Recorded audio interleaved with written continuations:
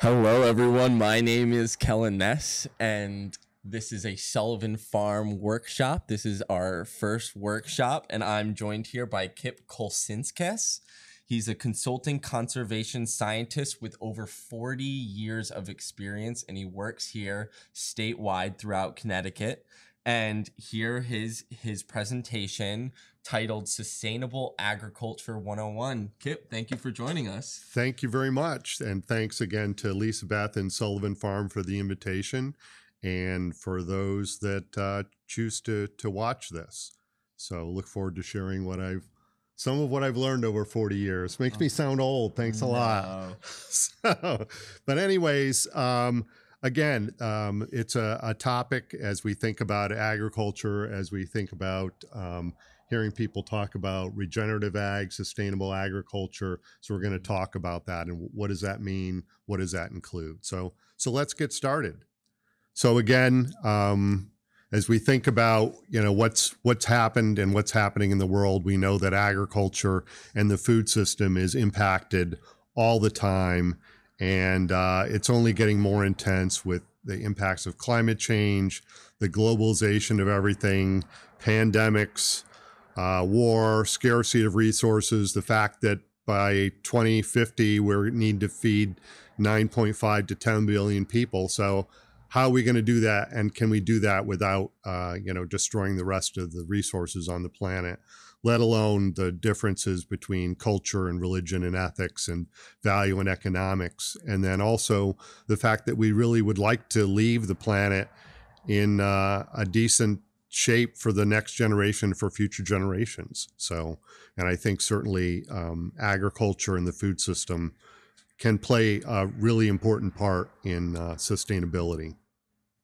So again, as we think about and people talk about agriculture and the negative impacts of agriculture on natural resources and on the planet, and yes, there have been, and I would say that's, if you take a look at where agriculture has gotten to of an industrialized global food system. And I think everyone thought that globalization was, going to cure all the ills for everyone. And though there have been so many unintended consequences. So are there additional ways of doing things? And I think as we explore sustainable agriculture, regenerative agriculture, there are different ways of feeding ourselves and taking care of the natural resources. So let's first we'll look at the bad and the ugly as relates to the current negative impacts that can be associated with an industrialized food system. It doesn't mean that this is true every place. There are certainly plenty of farms and farmers and agricultural systems that are not contributing these things, but it can result in polluted runoff, loss of natural areas, biodiversity, polluted groundwater, overused surface and groundwater, contamination from pesticides, antibiotic resistance, contributing to emissions that are very damaging from a climate change perspective. Methane is a particularly bad emission as relates to climate change. Impacts on animal welfare, change in our diet of having nutritionally poor foods, decline in rural communities as you've had this consolidation of farms and loss of farm ownership among people becoming tenant farmers, reduced food security, environmental justice for a lot of people. Not everyone has access to food, and in general, worldwide, a lot of negative impacts on women, children, and indigenous people. And again, as you're looking at this concept of efficiency through clustering of businesses and efficiency of scale, that we've had a loss of diversity of genetics, varieties, breeds, cultural practices, and local knowledge. So let's see, what are some other ways that we can do things? So again,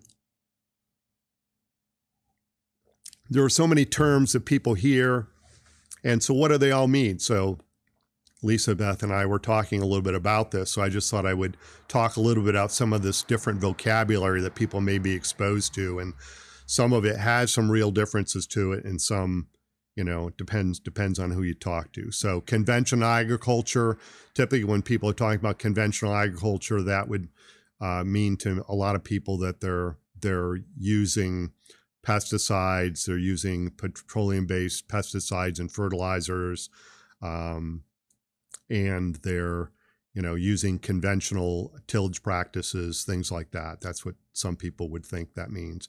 Industrial agriculture, people also talk about factory farms. Again, there is no strict definition. I think that's really more of a size, and we have these large aggregations of animals or of cropland that people would consider that to be industrial agriculture or factory farming. Organic agriculture, if you're looking at the definition, the USDA definition of organics and organic production, it actually does have some specific standards to it. Regenerative agriculture, again, is newer terminology to a lot of people, and though historically some of those concepts go all the way back to the 1940s with Rodale, of bringing forward those ideas of regenerative agriculture. It's basically similar to concepts of sustainable agriculture, of working more with nature, that the concepts that you're going to use are with, trying to reduce the amount of nutrients, to do things with nature rather than against nature. Climate smart agriculture is a new term that USDA is using, and that really relates to conservation practices, which we'll talk a little bit more about, that can help us mitigate emissions and help us adapt to climate change and build resiliency to agriculture and the food system. Holistic agricultural management, another concept of kind of a whole systems approach, and particularly that's been very popular out west with grazing management systems of holistic agricultural management. Permaculture again is farming with nature, using ecological principles of nature, particularly as relates to water and energy, as relates to a farming operation. Agroforestry, there's a bunch of different concepts under agroforestry, but it's basically combining trees and shrubs with other kinds of agriculture, and kind of subsets of that are silvopasture and forest farming and alley cropping, some of those kinds of things. Whole farm planning is, again, this concept of really looking at the whole farm and looking at the interactions between the different elements on a farm and trying to make sure that they're in sync and minimizing the natural resource impacts. Conservation plan is like a management plan that you would use for any of these concepts to make sure that you're not degrading the environment, that you're doing things so that your economic activity, that because overall farming is a business, so you want it to be a business now and also a business in the future that's sustainable. And conservation practice and best management practices are basically those kinds of concepts of engineering or agronomic or soil management that we know are based on research, based on engineering and science principles, and we know that if you do a certain thing that you're going to get a certain kind of a result. So I know that's a lot of different terms. So looking a little bit about this idea of regenerative agriculture, which basically the concept, well, maybe something is broken or maybe something is degraded and you're going to restore it and then keep it in a state where it's sustainable over a long period of time. And I guess that's one thing that, maybe the jury is out. Do we really know whether or not we can feed 10 billion people and have agriculture and that's sustainable on the planet? I mean, we've only been farming for about 10, 12,000 years as a species. Mm-hmm. So the jury's out whether we can pull it off. But I'm certainly willing to give it a try, and I know you are. Oh, yes, as well. So looking at some of these principles of regenerative or sustainable agriculture, so let's just go through those and talk a little bit about it. So again, typically means improving soil health, reducing pesticide fertilizer use, increasing biodiversity, trying to sequester, get carbon dioxide out of the atmosphere, stored as carbon in the soil, humane treatment of people and animals, improve and protect ecosystems. So on a kind of a broader scale or a higher level maybe of principles is you're going to disturb the soil as little as possible, keep the soil covered, keep living roots in the soil, grow a diversity of crops. And then particularly for the regenerative ag folks, they think it's really important to integrate grazing animal and livestock back to the land or as part of the farming system. And then it's also a philosophy of land management, of connecting agriculture to natural and human communities, that it's a dynamic system, adaptive management. You try something, if it doesn't work, you try something out, see if it works. I'm sure you do that all the time if you're going to be successful, focusing on managing the soil health, the soil quality, valuing the ecosystem services, trying to work with the other components of the ecosystem on the farm.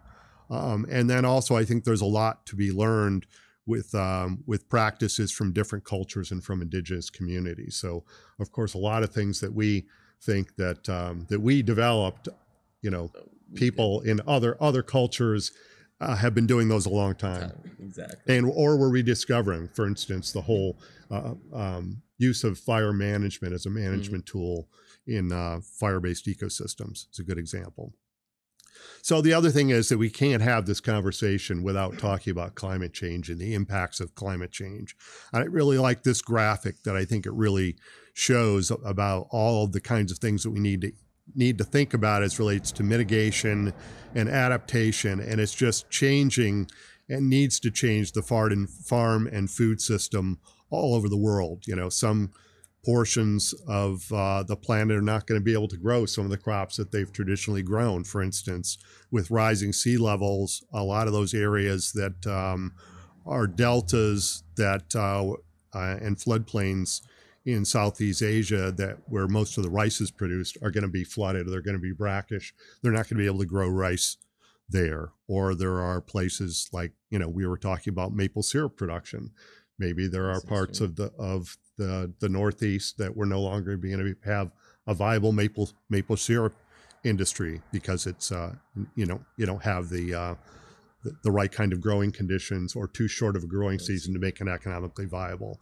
And that we know that we're going to need to change how we eat and how we farm. With intense rainfall events, if you have bare soil, you're going to get erosion, and that some places it's going to be so hot that it can really impact plants. As I'm sure you've seen with some of the hot weather, that peppers and eggplants can start to drop their flowers and abort their fruit and some of those kinds of things. And, one of my favorite apples is a McIntosh apple, and that's an apple that requires quite a bit of cold temperature to grow. So we're going to be able to grow McIntosh in Connecticut. And we're going to need to eat differently. Eat a little lower on the food chain, eat less meat, eat more grass-fed meat, more legumes. So, and though worldwide, more extreme weather events, we've seen that, floods and droughts, high temperature stress on crops, new pests and diseases. Part of that is the globalization. Part of it is just as areas get warmer. Even in Connecticut, we've seen diseases and insect pests winter over that didn't used to winter over here or have established themselves here from farther south. And then I think probably the most difficult thing is the less predictable weather, of not knowing when your first and last frost date are and how much rain you're going to get in a month. And though we're fortunate here in the Northeast, we're going to have adequate water. We're going to have not enough some years, too much other years. But overall, if we can manage it well, we should have a pretty decent climate for people and for most forms of agriculture. And we have the really potential to expand and diversify. So, if you think that all of your fresh fruits and vegetables are going to come from the Southwest or the West Coast of South America, they're not, because there's no water. There's not going to be any water.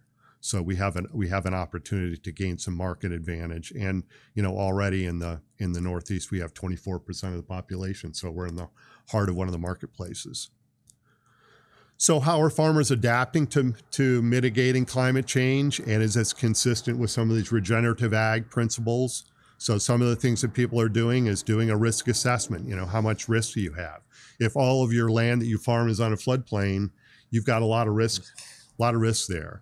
Diversification, you know, again, if you have if you're just planting tomatoes, and I guess for a lot of people, this was not a good year for tomatoes because just when the tomatoes were becoming ripe, they got rained on, and tomatoes don't like to be rained on. So if you had a variety of crops, you're better off. Improvements to soil health, conservation practices, and newly adopted production systems. So we'll take a look at some of that and what does it mean. So diversification to me means, it can mean, you know, your markets. If you were strictly trying to do wholesale, that's a tough business. The kind of crops, the breeds of animals, the kinds of products, the idea of added value products, your household income, and as I said, even the land use. If all of your land was on a floodplain, you know, you have a lot of risks there. So diversification, newly adopted production system. You know, I'd say I'm sure you folks like your high tunnels. You know, as far as extending the growing season, being able to manage moisture and insect and disease pressure, I think that's really been critical, using mulches and row covers. As I said, different crops, varieties and breeds. This idea of low pre-harvest investment crops. Again, if you were concentrating on tomatoes, but it was a bad year of tomatoes, maybe if you had done some, you know, some spinach and some radish early in the season, maybe you'd still get some income. And flood and drought resistant crops, in some cases, that's one of those things that the seed growers are really looking at, is that of what crops and what varieties are more resistant. I'm sure you notice some varieties do better than others. And then use of compost and biochar, trying to get as much organic carbon and organic matter in the soil, and then going to perennial crop systems, because typically a lot of perennial crops are better adapted to that variability. So including some of that. So you might ask, why is Jamie Jones from Shelton Family Farms standing out in this field saying what practices can I use? And actually Jones Family Farms in Shelton, really, I don't know if you've ever been there or not, yes, but they use a lot of these principles. You know, they're a very diverse operation, from pick your own to an added value product like wine. They have a lot of sloping land, so they're very careful about the practices. They use no-till, reduced tillage. Right here he's standing in a field. It might look like corn, but it's actually sorghum. And he's using that as a green manure crop. So he's gonna mulch it and then plow it down and really get a lot of organic matter in the soil with that. And it also helps with weed control as well. And so you're wondering, well, why isn't everyone using these regenerative or sustainable ag practices? And you know, there's a lot of different reasons. I would say a lot of it is a risk management perspective. You know, to try to do something different, there's risk involved. So as we look at what are some of the constraints are, you know, again, some of it are physical and ecological limits. Again, if all your land's on a floodplain, there's not much you're going to be able to do about that. Technological limits, you know, do we have all the varieties that we need with the resistance that's necessary? Financial barriers, you know, if you really would like to go to a reduced tillage or no-till, you know, depending on the size of equipment, you can spend from, you know, $20,000 to $100,000 for a piece of no-till equipment. Easy. Yeah, and that's, so not everybody can afford that, or even necessarily has the need to be able to justify that. So informational barriers, do people have the information that they need, the technical information? And in some cases, for some of these things, you know, we really need to have the research done. We really don't know on, you know, for some of these pests, like you're hearing a lot about the spotted lanternfly, we really don't know what the effects are going to be or how to control it, or even the spotted winged Drosophila on berries. We really don't have a great strategy yet for controlling that. Yep. Cognitive barriers, again, that risk of uncertainty, you know, should I spend the money on an irrigation system? I got through this year, but are we going to have, is next year going to be a wet year or is it going to be a dry year? We don't know. Social and cultural barriers, we all know within our own families, in some cases, well, we do it this way because this is the way dad did it or grandpa did it. So that can be a barrier to doing things different. Regulatory or institutional barriers, for example, on crop insurance, that they were penalizing people for growing cover crops on fields where they were growing commodity crops. So I think they finally have that straightened out. So there's some of those kinds of things that need to be straightened out. And then land tenure barriers. In Connecticut, over half of farms rely partly or all on leased land. So if you don't know from year to year whether or not you're going to have that field to rent, are you going to make these major investments in soil health or a new piece of equipment? Exactly. And you don't know whether you're going to have it again. The land or not. Yeah. That's right. So that's a barrier too. So to me, all of these principles and the way to really integrate them and get them to work in concert and moving towards that path of regeneration and sustainability is to use it in the context of a conservation plan, where you're looking at things for addressing short-term needs and long-term objectives. And again, as you know as well, the objective too is that farms are businesses, so they need to be economically viable. Mm-hmm. So the idea of a conservation plan is you're going to take these management systems and you're going to use conservation practices to address the resource concerns and move you towards where you want to go. So there's various components to that. So we'll talk about what some of these components are for a conservation plan. So part of it is that it's going to address your soil health, your plant health, air quality. You want it to be as comprehensive as possible. Energy conservation, water quality, quantity, animal health, wildlife habitat, and of course, particularly here in Connecticut, our working lands are expected to do so many things. So people have these expectations as far as scenic views, or I'm sure here, because you have walking trails, you have scenic vistas, and people have certain expectations. Like I know I've heard criticism in some communities, oh, those ugly high tunnels, and though it's blocking my scenic vista, and though that's helping keep the farm in business because they're extending the growing season. So to adapt to the climate. Right, to adapt to the climate. Yep. And so the first thing as far as this conservation planning is to do a resource inventory. So again, to know what resources that you have that are what kind of state are they in? Are your soils in good health? Do you have an erosion problem? Do you have a runoff problem? So address those, look at those and inventory that, such as we were talking about, how come you really haven't done any sugaring here on this property? So well, there really are not enough of a density of sugar maples. So you've done that resource inventory here already. Yes. Going to determine your objectives and opportunities. So you guys have done that. You know what your mission is, what you want to get done here, and you've analyzed the resource data, and then you've made some decisions. So that's really the first step to conservation planning: collect and analyze. Then you're going to develop your management strategies based on this site-specific information. Like you have some sloping land, so you're not going to try to put that into intensive vegetable production. You have some flatter areas that you're using for that. And you're going to incorporate practice standards. So, for instance, you're not going to try to take too many cuttings of hay off without adding some nutrients back to the soil. And that, we talked a little bit about controlling invasives as well. So there are actually conservation practice standards that have been developed by USDA Natural Resources Conservation Service in consultation with the universities, with other organizations, with Agricultural Research Service, to be able to know that if you do a certain practice, you're going to get a certain kind of result.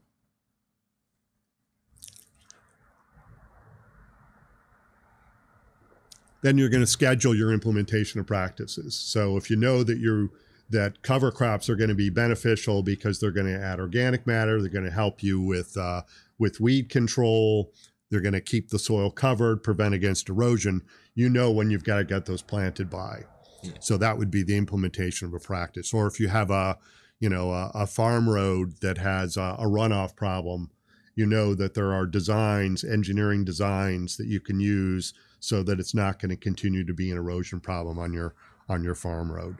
And then you're going to evaluate the effectiveness and recalibrate. So if something doesn't work, you're going to try something different. So as we talk about what are some of these common best management practices that people are using for sustainable ag and regenerative agriculture, probably a lot of them relate to the cropping systems. So again, if you have sloping land, you want to do your tillage across the slope. You may do strips of row crops and strips of like a grass or a close growing crop. You're going to manage your residue. That's the stuff on the surface. You may try to do reduced tillage or no-till. That's one of those things that that Joneses do on some of their sloping land is they'll plant a cover crop and then roll it and crimp it or kill it and then plant their pumpkins and squash right into there. So the soil's covered.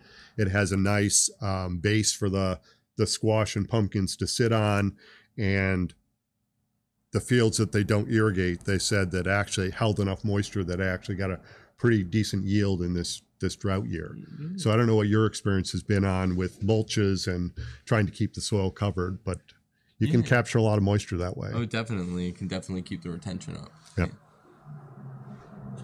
And then here's just a little graphic here. You can see on the left is soil loss in tons per acre from 0 to 10. And on the right hand is the amount of water runoff. And then across the bottom is either conventional tillage, where you're going to do a moldboard plow. Then you're going to do other tillage operations to get it ready to plant the seed. No-till would be not doing any tillage. And then all the way to the right is a double crop, which is something of no-till, where you're growing something. It might be wheat, winter wheat, it might be rye, it might be triticale, and then you're actually harvesting that and then killing that and then planting into it. So there's more and more people that are doing some double cropping systems. But you can see on the chart here that your soil loss goes down and you're using less water, the less disturbance of the soil. So that's kind of what that chart is showing. And it's good for the soil health too. Other cropping systems, again, we talked about cover crops of planting stuff so you don't have bare earth. And a lot of the organic producers, even if there's a short period of time where the earth is bare, they'll plant something like buckwheat or something just to get some cover on the soil, keep living roots in the soil. Using mulches, compost helps control weeds, keeps moisture in the ground. And then to me, that's really helpful as far as drought resilience. So this is something, the organic matter holds moisture. And a lot of Connecticut soils are actually sandy. Sandy loam is our most dominant soil texture. So it holds holds a fair amount of moisture, but in a drought year, it doesn't really hold enough, does it? No. So one thing you can do is keep your organic matter level up. And I like this statistic. For every 1% of increase in organic matter, it'll hold another inch of water available to plants. And then also when we have the wet years, and we know a wet year will be coming again, that having that extra organic matter in the soil acts as a cushion. So if you're in there doing activities in the field when maybe you shouldn't, it acts like a little bit of a cushion. So you're likely to get less compaction if you have adequate organic matter levels in the soil. So, and again, that's what this is showing, is the difference between an undisturbed soil and a compacted soil. And compacted soils, basically you're squeezing it, so you have less airspace, you have less pore space for roots to go down through, for water and air to go down through. So compaction is bad. And then cropping systems, thinking about it from a whole perspective of rotating your crops can help with insect and disease prevention and infestation, and weed suppression, going to more, as we talked about, perennial crop systems, which can be more resilient, can add diversity to your farm. This whole idea of silvopasture, we're actually having people put trees back into pastures. You think about it for two reasons. One, of course, a lot of the breeds of cattle in particular that we use are Northern European breeds. And when you get 30 days of 90 degrees, they don't want to eat. Mm-hmm. And Holsteins don't want to produce milk when it's that hot. So if you can put some shade in the pasture and they have someplace to get out of the heat, they'll eat in the morning and in the late afternoon and evening. So, and then, can you put in crops that also can give you some other economic value? So whether it's, managing some big sugar maples out there, or something for saw logs, or fruit or nuts. So there are people that are doing these various kinds of systems. And then also, forest farming, planting things in the forest, edge of the forest, managing those, and this idea of alley cropping, where you actually might have fruit trees that you're managing, and then in between you're haying or grazing in between these rows of fruit trees or nut trees. And then, another big principle of regenerative sustainable ag is being really careful and strategic and, stingy almost with your pesticides and your nutrients and how you manage them. And again, as you know, there's this misconception that organic agriculture doesn't use any nutrients, doesn't use any pesticides. It's just you're using different classes of them that in general have less toxicity to it. But still, even then, they cost money and they can impact the health of the farm workers and the environment, so you don't want to use them. So doing soil testing, this whole concept of precision agriculture, giving, just the right amount of nutrients at the right place at the right time when the plant can use it, like the concept for sweet corn of doing a June nitrate test, just when it's getting to like 7 to 14 inches high before it's going to put on that big growth spurt, to do a soil test then again to know how much nitrogen that they're going to need, rather than applying it all. And of course, the other thing we're finding with climate change, with these intense rainfall events, if you just put down all your fertilizer and you get 5 inches of rain, where is it going to go? One spot. Yeah. So, and then being careful with your irrigation water. Again, as we know, a lot of people struggled with having enough irrigation water this year. So being very careful, using drip and trickle and mulches to help you maximize the use. I saw that you actually have a little bit of a cistern that you're capturing some roof runoff. Oh, yes. Good job. We are. Excellent. Yeah, that's what I tell anybody that has a farm structure. If you have gutters, you should be capturing water. You might not use it every year, but it could really help. To have, yeah. That's right. When we needed it, we were the Great Brook out back of Sullivan Farm actually ended up drying up at one point. We were worried that it was going to drain our pond too much to where it was going to hurt our well, and we weren't going to be able to have any water for the crops. But fortunately, we had saved some water, and we were able to scrape on by, and now everything's starting to get back into. Yeah, it's starting to recover water. The soil moisture and the water table are starting to recover now. So, and then also, as we talked about, irrigation water management, and then again, protecting those sensitive parts of the landscape of wetlands and watercourses with buffer strips and field borders. So when we get these intense rainfall events, if you have erosion, if you have nutrients moving, that they're going to get captured before they get into the water. And then, as we know too, that Connecticut is the models are showing that overall Connecticut's getting wetter. If you look at the rainfall data from the 1950s, 60s of Connecticut to where we are now, we're 2 to 3 inches wetter depending on where you are in the state. So if you have soils that were on the wet side before, they're only going to get wetter. So I think you're going to see more drainage systems, surface drains, subsurface drains. In the middle picture is some raised beds. I don't know if you guys have a bed maker. We do. Yeah, and I think that can be really valuable with wet soils. Just elevating a little bit keeps it a little drier, a little warmer. While still maintaining a key amount of moisture. Right. Yep.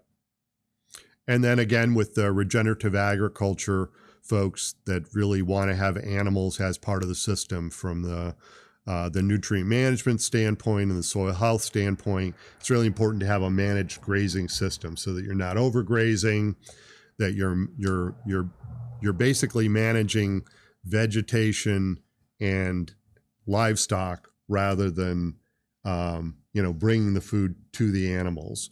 So, but it requires to have fencing setups and watering setups and pathways for animals to get to the paddocks and to train the animals of where they're supposed to go and what they're supposed to do. But it can be very effective. And again, you need to have watering systems. It can really help with pathogen control in water bodies. And then how do we manage manure? So that's, some of the challenges of these larger concentrated livestock systems when a full-grown Holstein basically supplies the same amount of manure as 7 people. So if you have a herd of 1,000 animals, that's like a small city of manure that you have to deal with. So how do you deal with that? And again, if we don't want the methane emissions, one of those things is that people are building the biodigesters to be able to capture that methane and then use those biogases to, put into as far as a fuel or convert it to electricity, some of those kinds of things, putting covers over manure systems. And then also when you have the waste from some of the larger dairies is to utilize it. For instance, we really don't want people to do winter spreading of manure anymore. So you want to use the manure or the effluent when the plants can use it because they're going to uptake it, and then it's not going to run off. It's not going to go in the groundwater. So this is a picture of a manure injector there. And so how do we store and manage manure when you have animal agriculture? And then even in, let me see here. And then also there are times a year where really animals shouldn't be out there on the landscape because they're just going to, compact the soils, make a big mess. And so they need to be concentrated. So how do we manage that manure where they're for a short period of time that they're indoors? So you might need a sacrifice area. And then of composting systems. I go out on a lot of farms and they're really not adequately managing their compost, either from animal manure or even from, their greenhouses or their fields or, stuff that they've chipped. And that can be a really valuable soil management system to have good quality compost that you're making. And then again, as we had just talked about, the farmstead management of keeping the dirty water from the clean water is always a challenge. And around any farmstead area, where does the water go? So that, because you need to have nice solid base around your farm buildings and your farm roads. You don't want manure-y water mixing with clean water. And then also, like you're doing here, is to have some cisterns and capturing some roof runoff and water and using it. And there's even systems too for capturing it off of high tunnels and greenhouses too. So, and then as I said, protecting your wellhead, these covered heavy use areas where you're going to put your say your beef animals in there for the winter on packed bedding of straw or sawdust or whatever over the winter, and then you can pull that out in the springtime and apply it onto the fields when the plants can use it. Certainly, air quality, energy conservation. As we talk about, there's just been so much emphasis on energy production that not enough emphasis on energy conservation. Energy conservation is always cheaper than creating new energy sources. And as we all know, not everyone's house is as well insulated, has the best windows. The same with our farm structures, not necessarily the most efficient equipment. So there's a lot that we can do. Again, on-farm solar arrays, manure digesters, because we're having longer periods of sustained high winds and that the wind turbines have gotten more efficient. I think there's more opportunities for small wind generation. Even in our fencing systems, those solar fencing systems can work quite well. I don't know if you use those for deer fence. We do. Yeah. Yes, we do. It all works. It's perfect. Yeah. And it's so much easier than needing to constantly lug batteries or right, or tie into the grid. Yeah. Yep. So there's a lot more that we can do. And even, there are programs that can help with energy audits as well on farms. And then, of course, because of this concept that we're trying to farm with nature, that we want to also protect those other ecosystem services that well-managed farmland provides. We want to protect our riparian areas, keep animals out of the stream, protect the stream banks so they don't erode. Pollinator plantings, you probably have some areas you could try to manage a little bit for some pollinator habitat, I would imagine. Yes. Now, do you guys have bees? We do. We have 2 hives, okay, and we use them mainly just for pollinators, right, actually. And they need a variety of different kinds of habitat for the whole season to be able to feed themselves. And then also another important part when we talk about whole farm planning, and as we look at climate change, and because of that, our landscapes are so fragmented, to give opportunities for plant animal species to migrate across the landscape. So of managing our woodlots where we can, doing some delayed mowing, restoring wet areas, controlling invasives and planting native species. Those are all really good practices. And what I would like to see, as relates to this, is in some cases, some of these things we're talking about, there's not really a way for you to recoup those with the price that you're charging for product as a farmer, of some ecosystem service payments for doing some of these things. And I know that there's more and more interest in that. For instance, if you're in a public water supply watershed and you're managing a certain way, it seems like maybe an ecosystem payment would be a good idea. And then we know, as I said, these conservation practices, these concepts that were developed by USDA, with the universities, with nonprofits. We know these things work, these conservation practices. And so that we can reduce sediment, we can reduce phosphorus loads into water bodies, reduce runoff, reduce nitrogen leaching, and we can increase organic matter. We can sequester carbon and store it in soil, store it in vegetations. And that's the other thing about forests and perennial plants, is that you're sequestering it and you're storing it for a longer period of time. And of course, I would also say a wooden barn as opposed to a steel barn, that carbon is sequestered, is stored for a long time as far as using wood, native wood in our construction. So let's kind of take a look, now that we've gone through some of these conservation practices, some of these concepts. Let's look on the left at these principles of regenerative agriculture, and let's look to see if we have the tools or the common conservation practices that can help us get there where we want to go as far as sustainability and regeneration of our soils and our landscape and our agriculture. So improving soil health, we have cover crops, crop rotations, use green manure, reducing pesticide fertilizer use, doing soil testing, using integrated pest management so we use the least amount that we need to get the job done, increasing biodiversity using our rotations, using perennial crops, protecting the ecosystems, our buffers, our pollinator plantings, disturbing the soil as little as possible, so reducing our tillage, no-till, keeping the soil covered, mulches, cover crops, keeping living roots in the soil, cover crops again, growing a diversity of crops, crop rotations, agroforestry, integrating grazing livestock. That's a tough one because not everybody can do that. Not everyone wants to manage or can manage animals on their farm. If you're a vegetable grower and you want to concentrate on vegetable growing, you shouldn't have to have animals as part of your system. You may choose, and we need to do a better job of distributing manure and nutrients from those that have animal agriculture to those that could use manure or compost from animal agriculture. So I think there's plenty of opportunities there.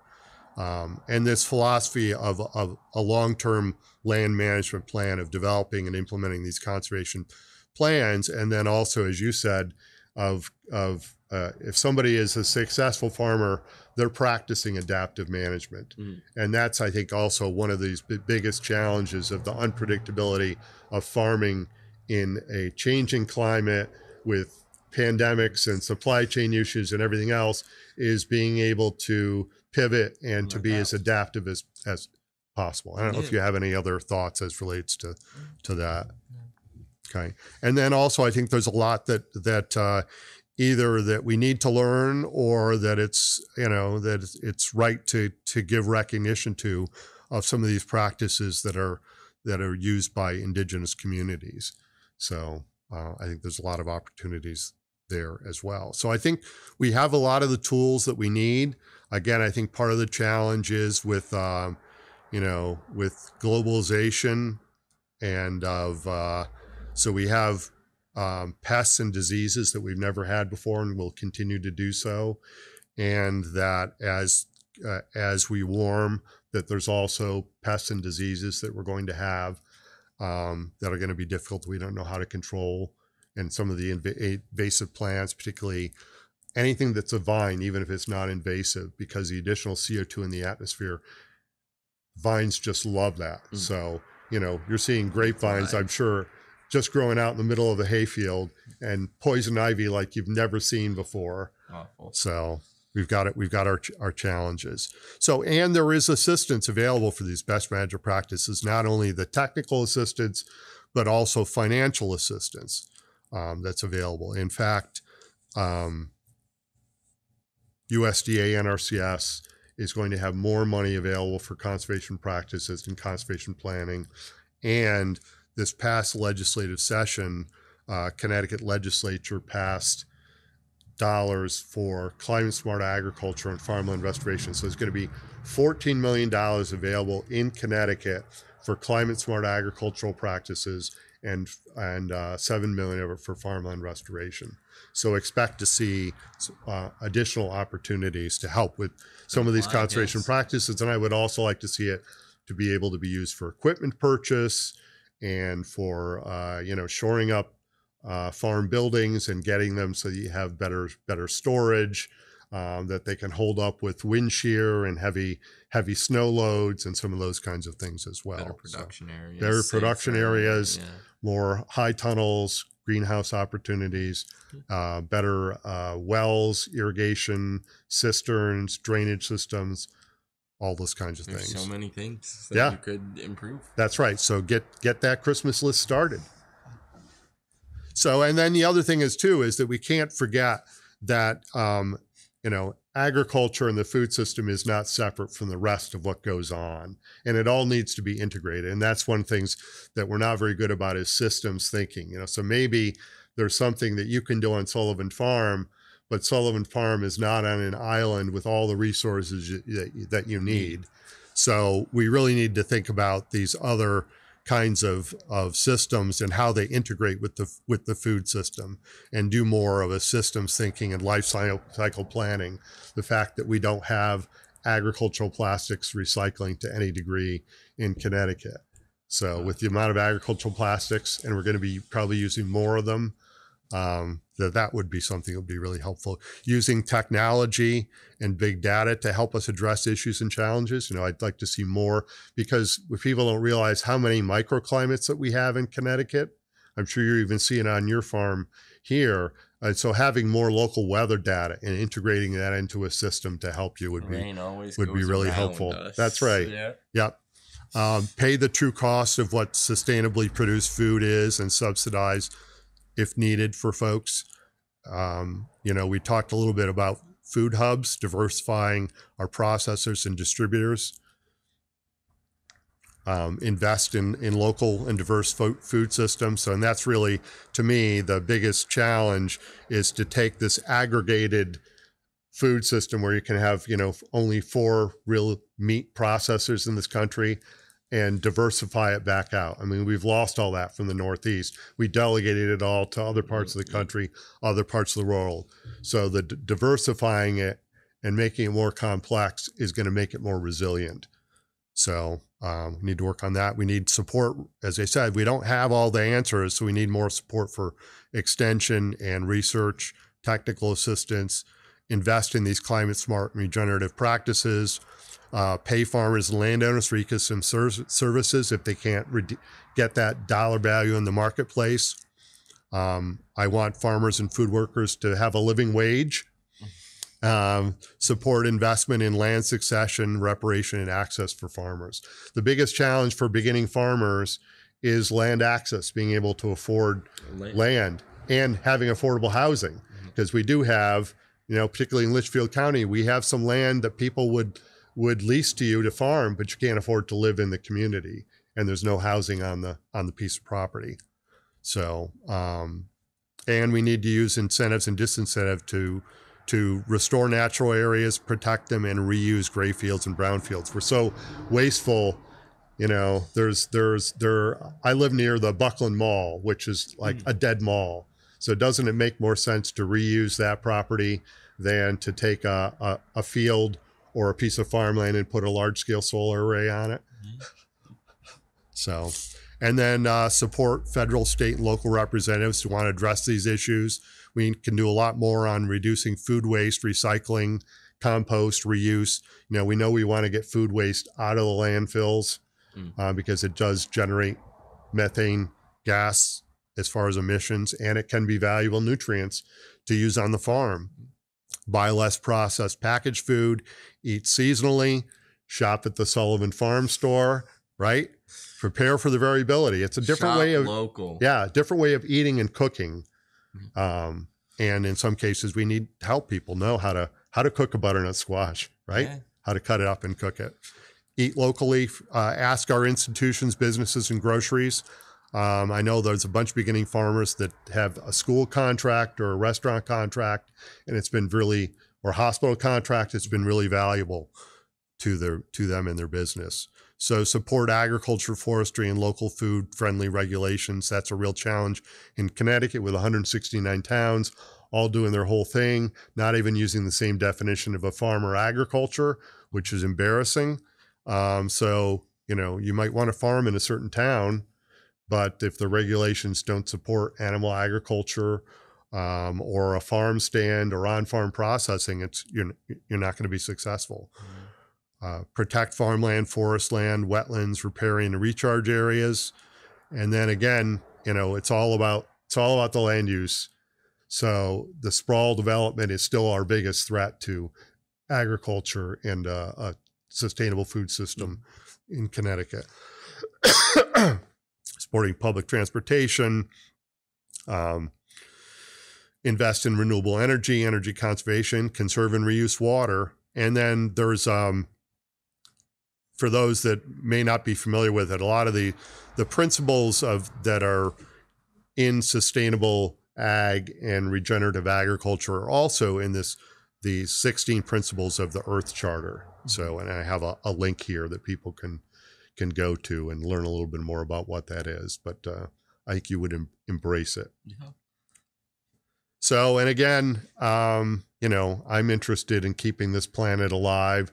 I'm not interested in getting on a small, smelly spacecraft and finding another planet.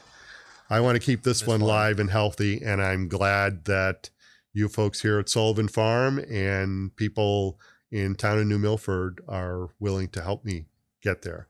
We want to spread the word because it's something that's important to our environment, is farming just in general. And so we're glad that you came out and gave this presentation. It was wonderful. Excellent. Thanks. Yeah. We'll keep up good work with Sullivan Farm and in town of New Milford. Yes, of course. Thank you so much. You bet. Thanks for the invitation.